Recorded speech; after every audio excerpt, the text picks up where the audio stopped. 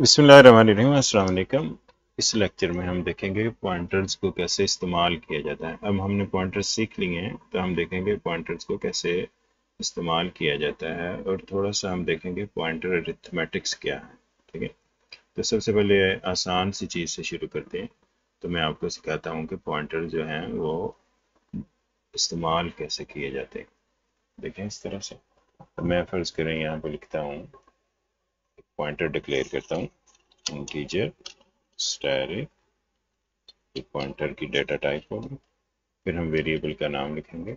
Mostly लोग जो professional programmer हैं वो पीटीआर शुरू में लिखते हैं, तो आप किसी भी तरह का नाम यूज़ कर सकते हैं। तो PTR is actually for pointer, तो हम इसे कहते हैं पॉइंटर नाम। ठीक है, एक बेस्ट प्रैक्टिस ये है कि जैसे ही आप पॉइंटर डिक्लेयर करें तो इसे नल से इनिशियलाइज करें। जब नल से इनिशियलाइज करेंगे तो वो मेमोरी में 0 बाइट को पॉइंट करना शुरू कर देगा।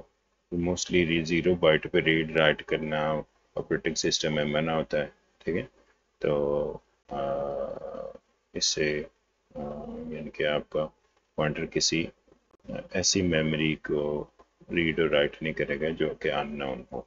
यानी कि अगर आपने इनिशियलाइज नहीं किया तो गार्बेज वैल्यू होगी। ठीक है, और गार्बेज वैल्यू जो है अगर किसी पर्टिकुलर जगह को पॉइंट कर रही है तो आप वहाँ गलती से रीड राइट नहीं कर पाएंगे। ठीक है, तो जैसे ही मैंने कहा कि ये नल वैल्यू से हम इसे इनिशियलाइज करेंगे, उसके बाद अब पॉइंटर जो है वो किसी वैलिड मेमोरी को पॉइंट करना चाहिए इसे। ठीक है, तो इसके लिए दो तरीके हैं। या तो हम एक इंटीजर वेरिएबल है हमारे पास, कोई फर्ज करें कोई नंबर है और उसमें कोई वैल्यू है, ठीक है, इस तरह से, तो हम इस नंबर का एड्रेस अपने इस पॉइंटर में स्टोर करवा इस तरह से। ठीक है? तो हम ऐसे करते हैं कि चल के प्रोग्राम में चल के देखते हैं कि हम प्रोग्रामिंग में कैसे इसे यूटिलाइज करेंगे। तो चलते हैं, तो यहाँ पे हम ये लिख के देखते हैं। ठीक है, तो फर्ज करें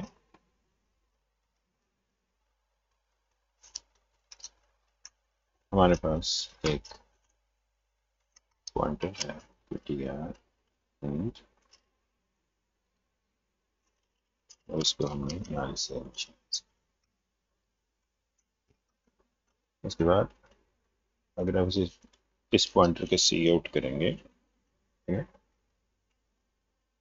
तो ये हमें 0 0 0 शो करेगा। ये देखें इस तरह से।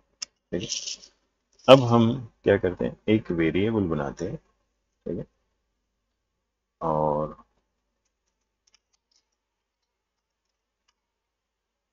चलिए हम स्टेप बाय स्टेप करते हैं। अब अच्छा, इस लाइन ने क्या किया ये भी जरा ध्यान रखें। इस लाइन से हमने मेमोरी में 8 बाइट्स ऑक्युपाई किए। ठीक है, अब ये 86 है ऑपरेटिंग सिस्टम हमारा, तो इसने 4 बाइट्स ये 86 डेवलपमेंट एनवायरनमेंट, तो इसने 4 बाइट्स ऑक्युपाई किए। ठीक है, अच्छा आगे देखते हैं। अब हम एक इंटीजर बना लेते हैं नंबर, और उसको कोई वैल्यू दे देते हैं। अब हमने ptr को इंटीजर को ptr इज इक्वल टू ये एंड यानी कि इस नंबर का एड्रेस हम इसे असाइन करें। अब मैं इसे सी आउट करता हूँ, ये ध्यान में रखिएगा। अब मैं देखता हूँ कि क्या चेंजेस आए हैं हमारे पॉइंटर में। इस तरह से कंट्रोल F5,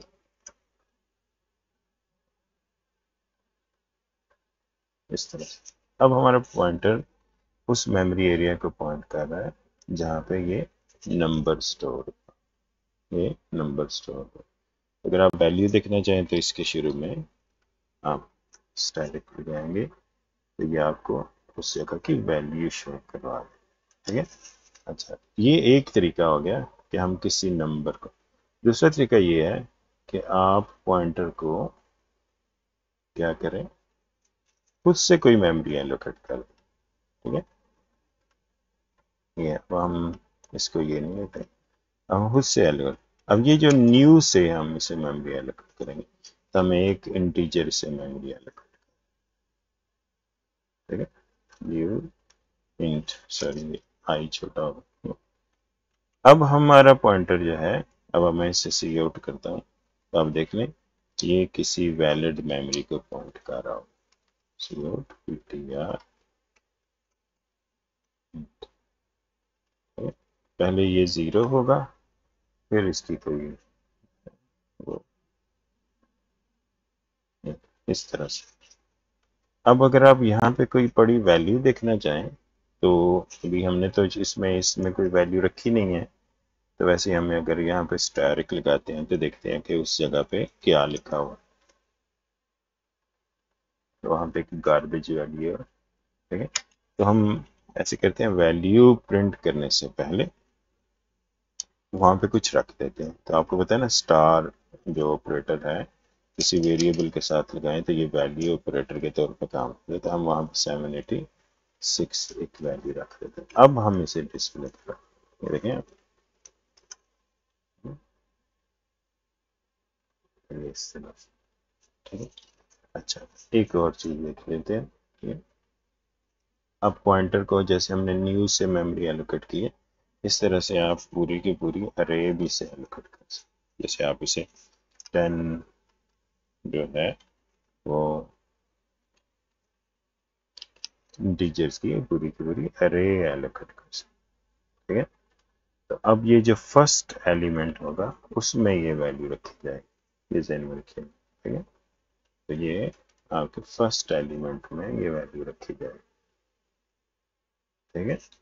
अब अगर इसमें आपने अगले एलिमेंट में वैल्यू रखनी है, तो हम यहाँ पे +1 ऐड करेंगे, ये इस तरह से 4 बाइट नहीं ऐड करेंगे, ठीक है। इंटीजर का पॉइंटर है तो प्लस करने से ये 4 का जंप खुद ही लगा लेगा, ठीक है। तो यहाँ पे अब हम एक नई वैल्यू रखते हैं, तो इसको रिवर्स कर देते हैं, ठीक है, और इसको हम यहाँ पे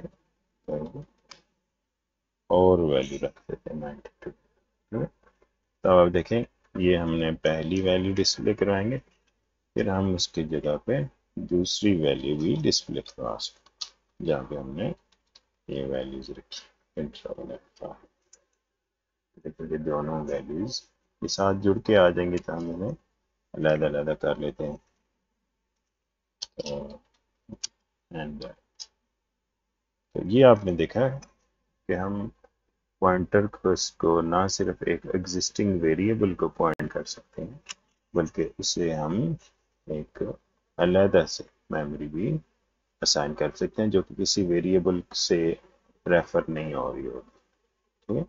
तो ये वाली न्यू से जब भी आप मेमोरी एलोकेट करेंगे, तो आपने ये ध्यान में रखना है, उसको आपने डिलीट भी करना है, ठीक है। तो डिलीट भी करना, डिलीट ptr, इस तरह से ये जो मेमोरी इसको एलोकेट हुई होगी वो सारी डिलीट हो जाए, ठीक हो गया।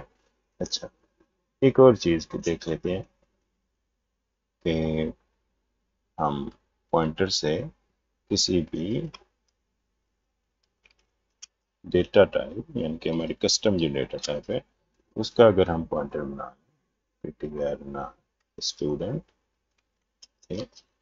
इसको भी हम एक न्यू से कोई स्टूडेंट ऑब्जेक्ट असाइन कर सकते हैं, ठीक है। और इसको यूज कैसे करेंगे, इस तरह यूज करेंगे, ptr ये स्टूडेंट है और इसी के साथ हम एरो का ऑपरेटर यूज करते हैं, ठीक है। तो देखते हैं हमारी जो डेटा टाइप है स्टूडेंट वाली, इसमें सारी चीजें प्राइवेट हैं तो हम इसे पब्लिक कर लेते हैं, ठीक है। जैसे ही हमने एरो लगाएंगे तो ये हमें सारी प्रॉपर्टीज विजिबल हो जाएंगी, ठीक है। इस तरह से हम इसे रोल नंबर, ठीक है, इस तरह से। फिर इसी तरह अगर हमने रीड करना हो तो फिर भी आप जो है इसी एरो ऑपरेटर का यूज करेंगे, स्टूडेंट, इस तरह से। तो अब इसलिए जैसे ही आपने अगर न्यू से मेमोरी एलोकेट की है, जब आपका काम खत्म हो जाएगा तो आप पीटीआर स्टूडेंट को डिलीट कर दें। ठीक है, तो ये न्यू जो है एक्चुअली आपकी मेमोरी हीप पे एलोकेट कर इस तरह से। ठीक है, इसी तरह अगर आप किसी फंक्शन में अरे पास करें तो अरे के बजाय आप उसका पहला एलिमेंट पास कर सकते हैं, यानी कि उसके अरे का जो नाम है वो पास कर सकते हैं। वो क्या होगा, अरे का नाम जो है बजाते खुद एक पॉइंटर होता है, तो मैं इसे पीटीआर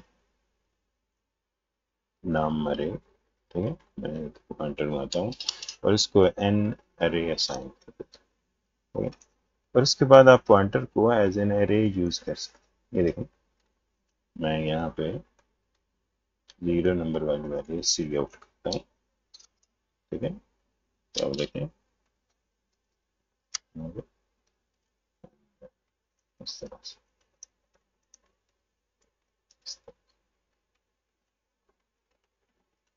ये देखिए, तो पहले 65 नजर आएगा, फिर 66 नजर आएगा, इस तरह से।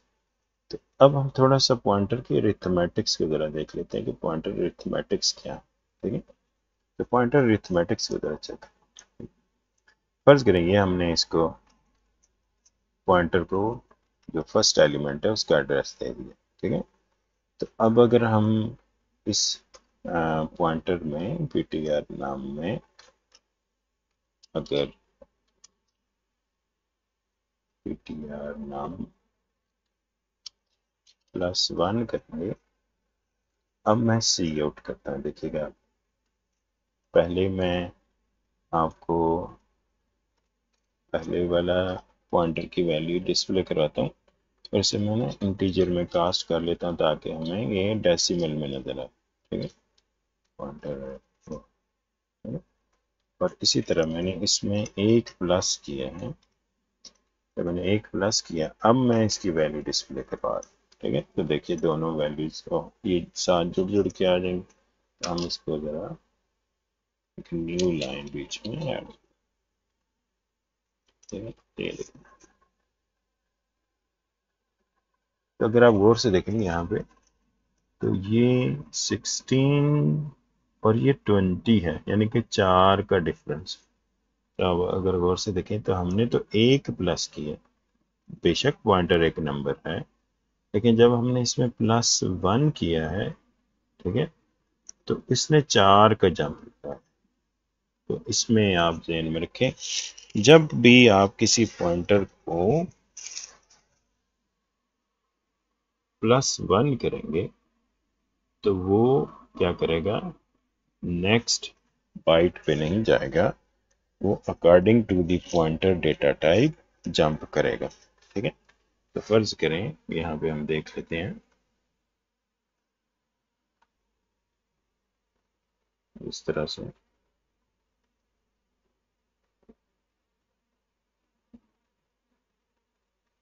अगर हमारे पास इंटीजर पॉइंटर है,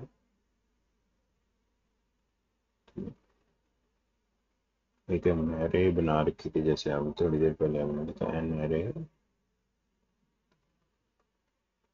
और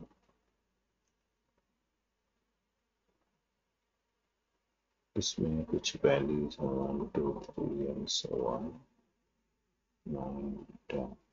ठीक है, तो इसको एन एरे,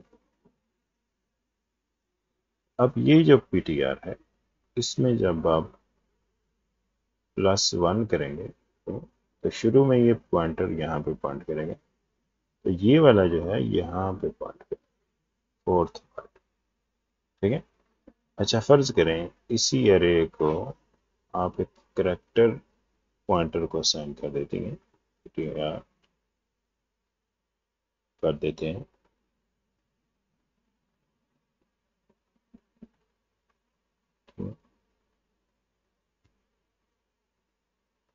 ठीक है, इसमें कास्ट करना पड़ेगा। अब ये जो पॉइंटर है ये फर्स्ट बाइट को ही पॉइंट करेगा, लेकिन अगर आपने ptr +1 किया तो ये आपको सेकंड बाइट का, यानी कि ये 1 1 का जंप लगाएंगे, 1 1 इस तरह से।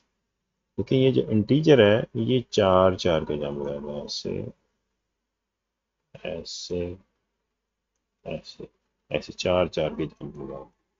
पर अगर इसी पॉइंटर अरे का हो, ठीक है, अगर आप एक डबल पॉइंटर में कास्ट कर दें, ठीक है,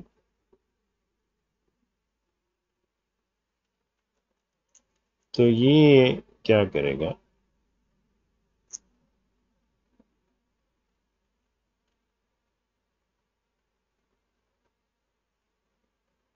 ये 8 8 का जंप होगा, ठीक है। तो ये कलर डिफरेंट करना, ठीक है, इस सूरत में ये 8 का जंप होगा, फिर 8 का जंप, इसी तरह से। और इसी तरह अगर आपने स्टूडेंट टाइप का कोई पॉइंटर ले लिया, ठीक है, तो ये 200 वाट का जंप लगाएगा, तो 200 वाट इस तरह से 200 वाट्स इसकी जंप लगाएगा, ठीक है। तो अभी हम कोड में देख लेते हैं मजीद कि हमारे पास ये इस तरह से देखें। तो अब अगर ये जैसे मैंने यहाँ पे डिस्प्ले करा, और अगर आप थोड़ा सा गौर करें, ठीक है, तो ये जो हमारा अरे का इंडेक्स होता है, ठीक है, तो ये देखें सी आउट, मैं डिस्प्ले करता हूँ सारे elements, PTR first element display करेंगे, ठीक है, सी आउट, और ये आपका सेकंड एलिमेंट डिस्प्ले कर +1, ये अगला एलिमेंट डिस्प्ले करेंगे, ठीक है। इसको हम न्यू लाइन ले लेते हैं।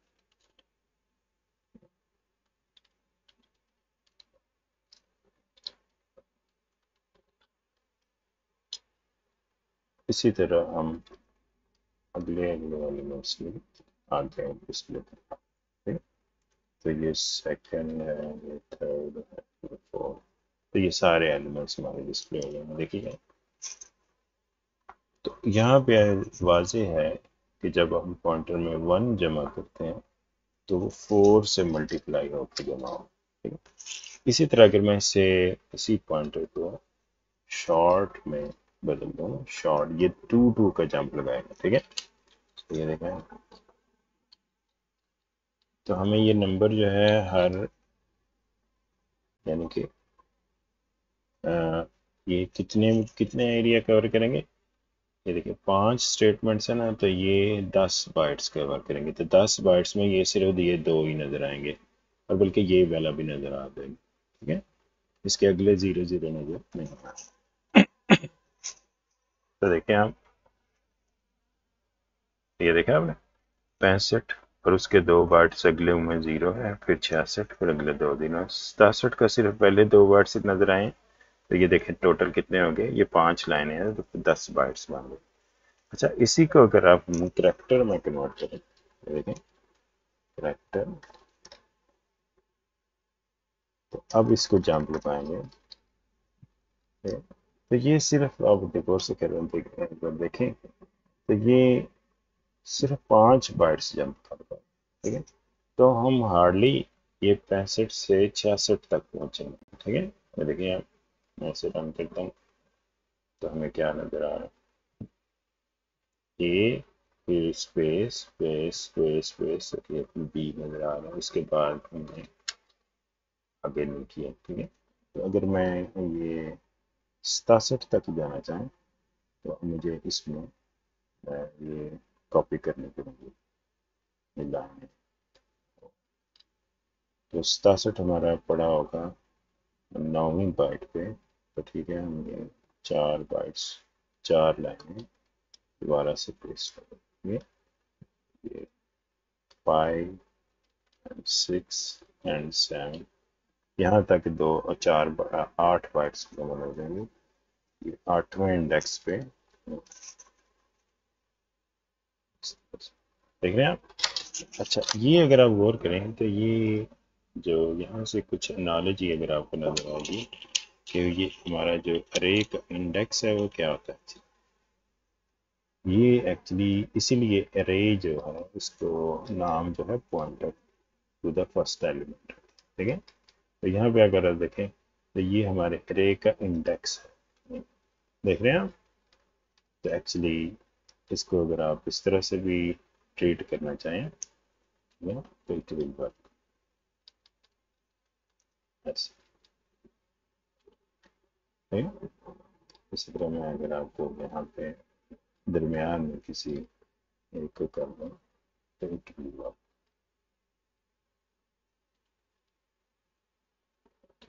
ऐसे, ठीक है?